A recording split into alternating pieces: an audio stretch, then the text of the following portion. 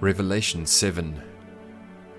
Then I saw 4 angels standing at the 4 corners of the earth, holding back the 4 winds, so they did not blow on the earth or the sea, or even on any tree. And I saw another angel coming up from the east, carrying the seal of the living God.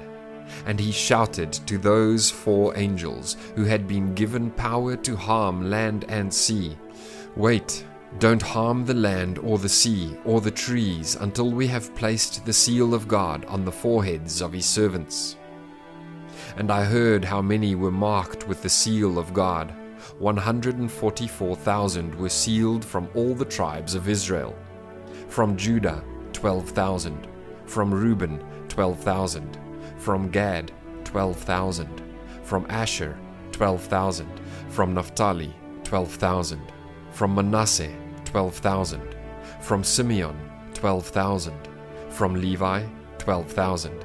From Issachar, 12,000. From Zebulun, 12,000. From Joseph, 12,000. From Benjamin, 12,000.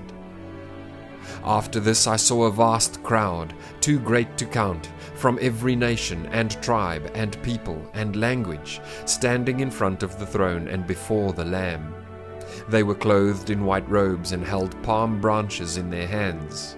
And they were shouting with a great roar, "Salvation comes from our God who sits on the throne and from the Lamb." And all the angels were standing around the throne and around the elders and the 4 living beings. And they fell before the throne with their faces to the ground and worshipped God. They sang, "Amen, blessing and glory and wisdom and thanksgiving and honor and power and strength belong to our God forever and ever. Amen."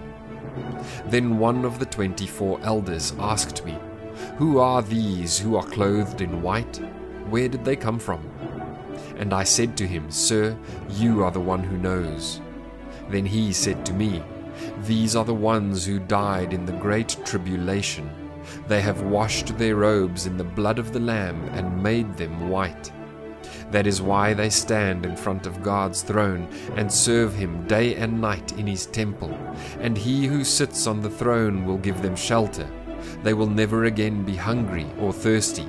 They will never be scorched by the heat of the sun. For the Lamb on the throne will be their shepherd.